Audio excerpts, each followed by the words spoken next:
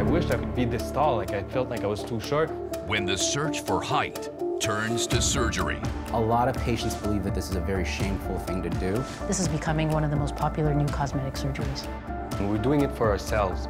We're not doing it for other people's approval.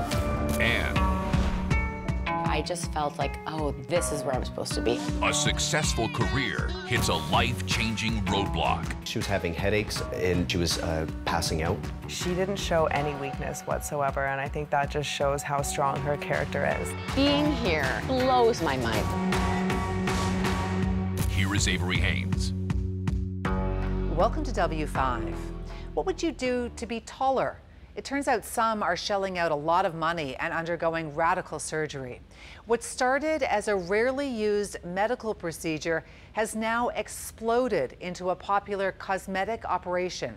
Anne-Marie Medawake goes inside the booming world of limb lengthening surgery.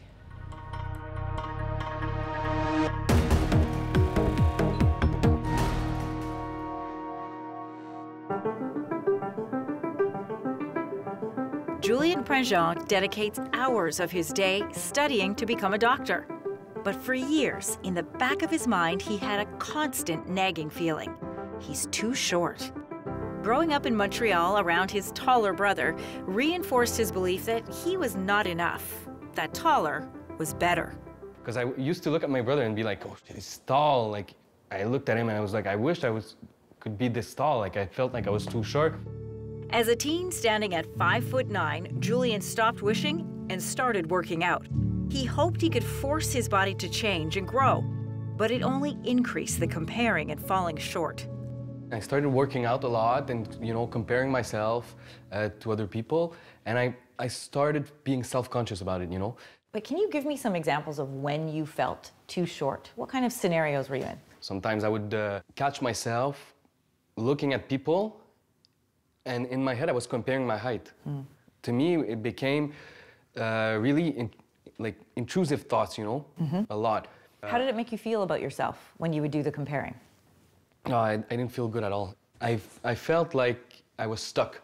So you're stuck in that bad feeling? Yes, but just the fact of being stuck there makes you feel a bit, first self-conscious, but it makes you feel a bit nervous. You're like, what if I was taller? What if this? What if that? To dwell on thoughts like that is never good. It's never a good thing, Julien was trapped in those thoughts for 7 agonizing years.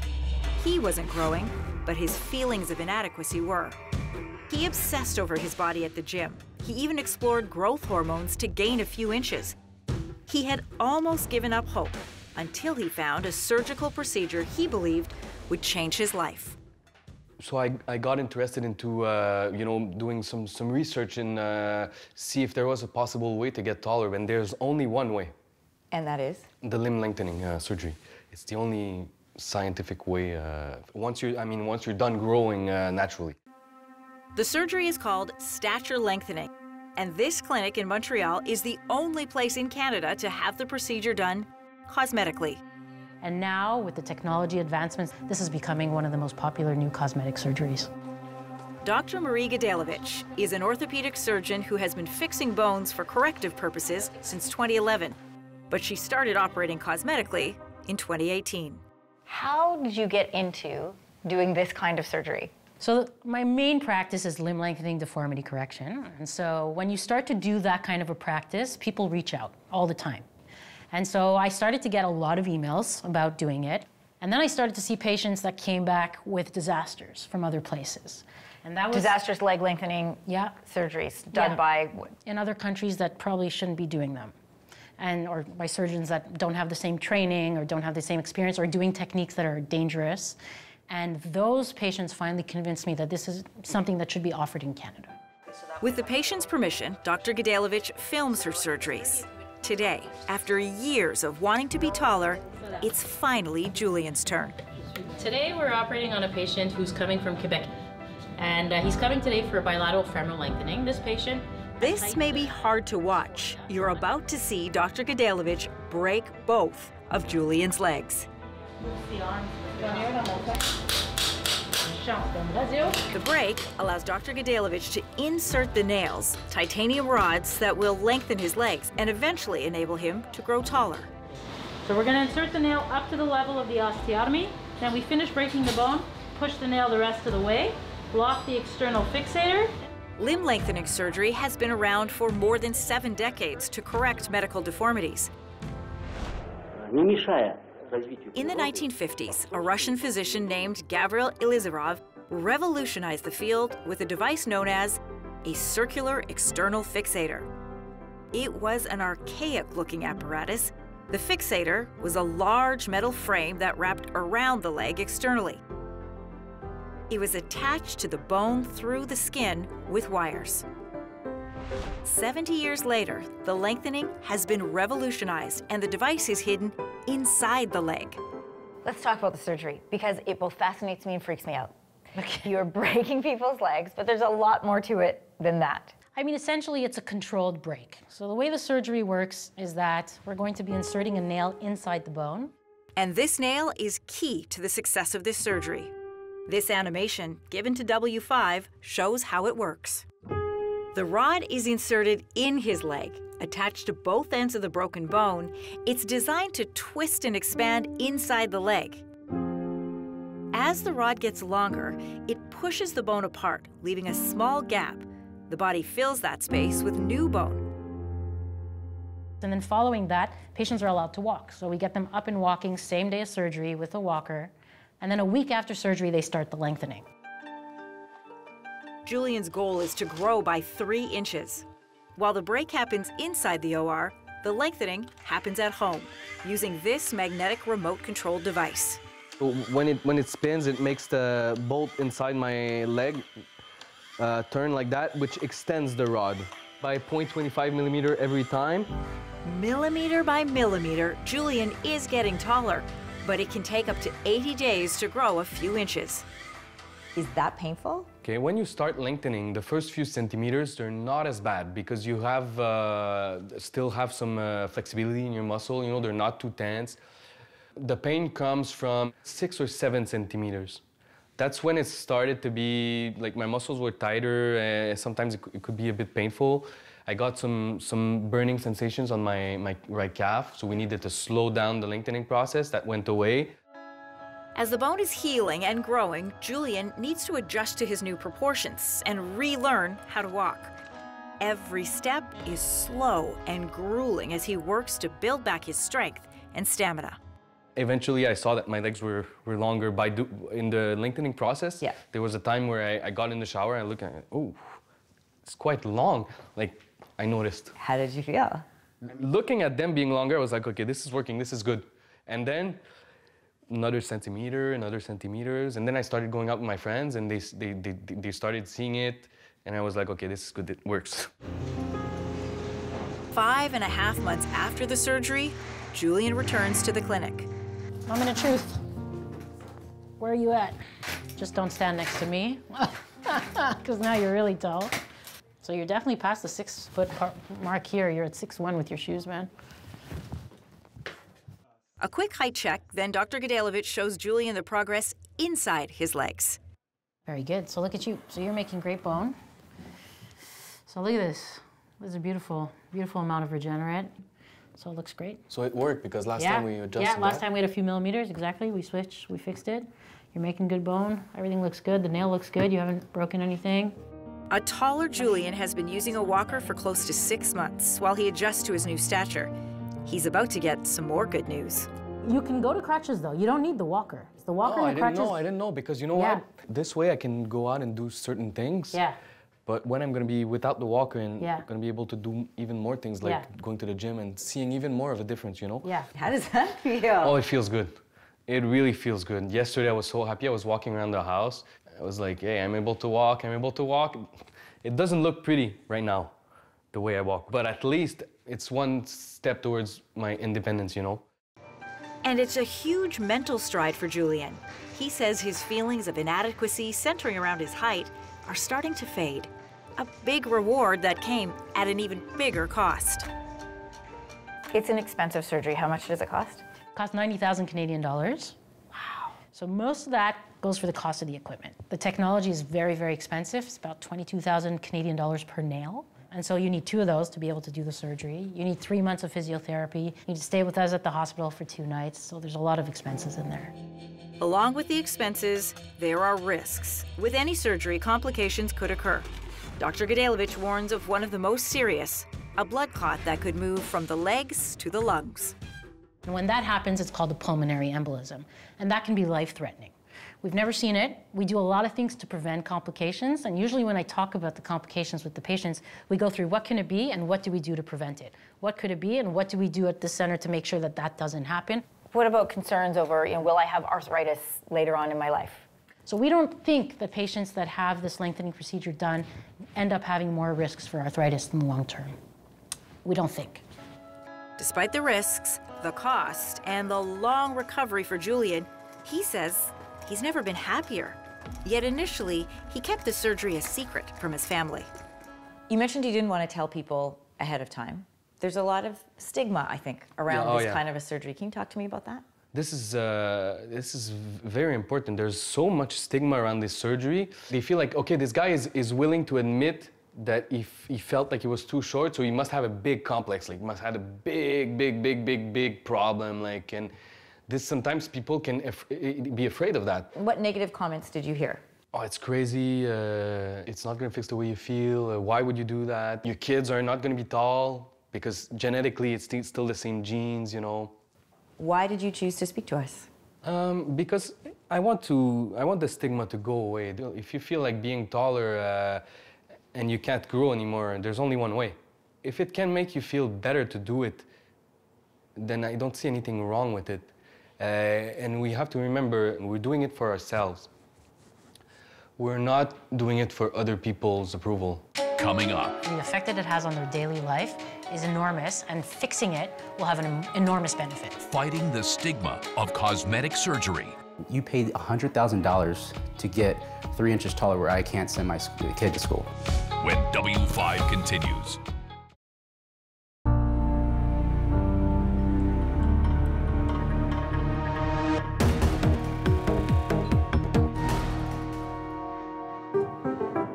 Male height, particularly the absence of it, is a social stigma that some men struggle with on a daily basis. It's what's driving the cosmetic surgery trend, limb lengthening, a radical procedure designed to make people taller. There's a social stigma that still exists around the procedure, right? And you might be a little bit embarrassed if people start to judge you for wanting to enhance your height.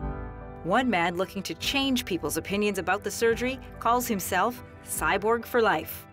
My leg lengthening story goes way back to when I was, I think, 11 years old. His name is Victor Iganu.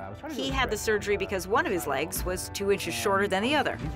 From this Baltimore, Maryland studio, he runs a wildly popular YouTube channel. It's drawn more than 1 million views to his videos, dispelling myths about limb lengthening and discussing the real fears of men who feel short. Angelina, would you date guys who are shorter than you? I would. You would? I mean, yeah. Yeah? No, the cherry. I would. No. No? That's okay, that's okay. Now, why? Yeah, now we want to get the why. I just feel like, if they're taller than you, they feel like more, to me, they feel more protective. He teaches his online audience about limb lengthening surgery. Decided to shoot a few videos on the topics that were most common, and it started to gain this traction, and I realized that there was this underground community of people that wanted to know about limb lengthening, and I decided to go forward with it. What are people curious about when they reach out to you in those DMs? I think the most common question that I get is, can you recover from this and look normal and blend back into normal life? Because a lot of patients believe that this is a very shameful thing to do. Shame is a really strong word. Why do you think it's attached to this idea of limb lengthening? I think the shame comes from, the cosmetic aspect of this. But a lot of them are like, oh my gosh, that is one thing that I don't want to attach to me is, getting taller because of a surgery. A lot of these patients basically say, I don't want to tell my family. I don't want to tell my friends. They don't want to know, they don't want anybody to know that they What do they think will happen if they tell their friends? They're gonna get shamed. They say like, what, you paid $100,000 to get 3 inches taller where I can't send my kid to school. But when you hear about the mental pain that a lot of these patients are going through, you start to understand a little bit. And you start to say like, well, women aren't being judged for their cosmetic procedures. Why should guys be? Walking down the street in Vancouver, Puneet Singh, like many men below average height, is constantly comparing himself to others. So when we're walking down the street, you know, you see a group of guys walking towards us, maybe your age. What do you think? Yeah, most times it's there. I would say 70–80% of the times it's like there, not mine. Yeah, I wish I was this height. Dance is Puneet's passion, spending most of his free time honing his street dancing skills. Off the dance floor, Puneet feels his true calling is acting, yet he believes his height of 5'6" is holding him back.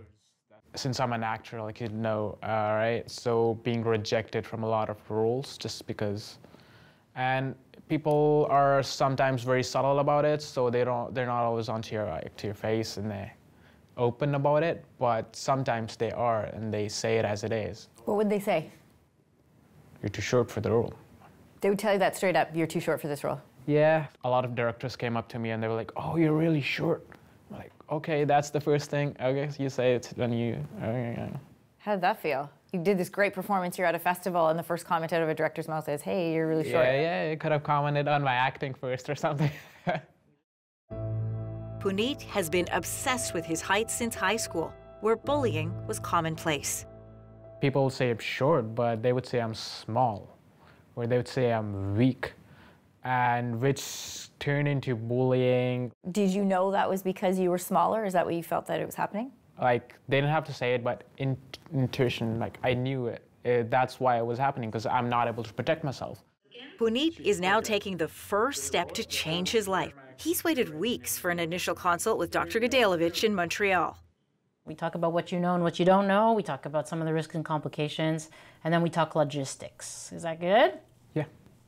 All right. The first meeting is online, where Dr. Gadailovich tries to understand Puneet's desire for more height. What is your goal? What do you have in mind?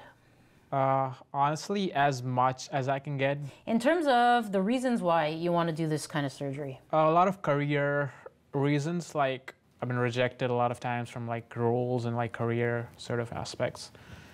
Have they told you specifically that it's because of your height? Yeah. It happens all the time. Then, a mental health check. You've never had to take medication for anxiety or for depression? No. After a full explanation of the surgery, Dr. Gadailovich reveals the cost. And so in Canada, the cost basically comes down to about $85,000 plus tax, which is around $90,000. Puneet knew it might be more than he can afford, so he looked into clinics overseas that perform a similar surgery for less. So a lot of facilities like in Turkey and whatnot, they offer like a separate facility where patients stay for like 3 months where they're recovering. Yeah, so it's expensive surgery. For sure it's going to be cheaper in Turkey, but the problem is it's not as safe. The risk of an infection, a deep infection, is over 10%, which is huge. That's a type of risk that I'm not willing to take for a cosmetic lengthening.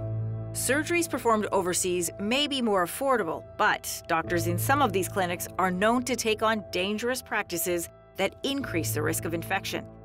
A risk Puneet has thought long and hard about, especially since he wants the surgery without his family's support. Mostly they're opposed to it. They're like, yo, okay, yeah, no. But I told them I'm gonna get it done. And what'd they say?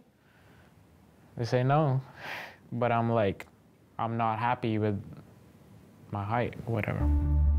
Puneet's reasons for wanting this surgery echo many who are obsessed with the need to be taller. What about psychological evaluation? Things like people wanting to get leg lengthening because they're depressed or any other kind of struggles that are going on aside from wanting to feel taller. So the worst treatment for depression is surgery. So we don't treat the depression with the surgery. Who makes a good candidate for surgery like this? The best candidates are patients that have been thinking about this for a long time, because the effect that it has on their psyche, the effect that it has on their daily life is enormous, and fixing it will have an enormous benefit. So there's a lot of psychology going on. Tons of psychology.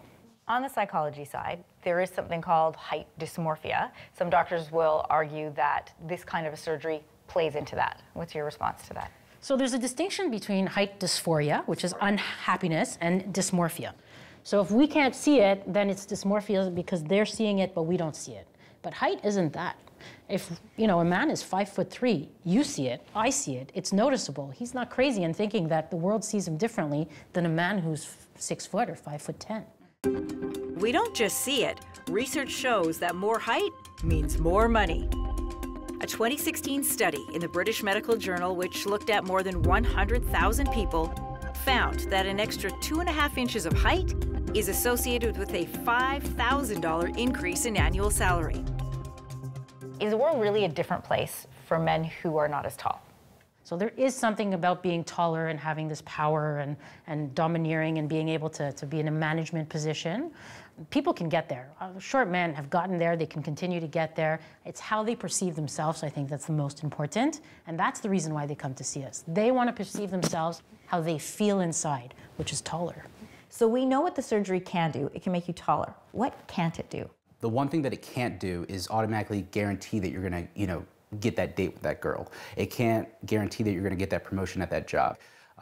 Those are the things that it can't do. But what it's gonna give you is the confidence. And then that will make you feel better, hopefully, if this was a real insecurity, if you cure this insecurity, and that will make you more confident to achieve those things in those other areas of your life. Back in Montreal, Julien Prejean is recovering from limb lengthening surgery that cost him $90,000 for 3.5 inches of height. At 6 feet, Julien says he has a new perspective on life. Sometimes I get inside places and I'm the tallest guy, which has never happened to me before. It's like, it's a different feeling. He's finally unlocked that feeling of being not enough, silencing the agonizing thoughts and insecurities that persisted for 7 years. The feeling, the confidence that comes with it, you feel like you're ultimately your best self right now. You don't have to think about it anymore. You're not held back. Finally, I can stop wanting this thing so much because it's done now. I have the result for the rest of my life and I can move on to the next challenge. The company that manufactures the hardware that lengthens patients' legs is working on a third-generation titanium nail. It would give patients full weight-bearing ability right after surgery, and that would shorten the recovery time.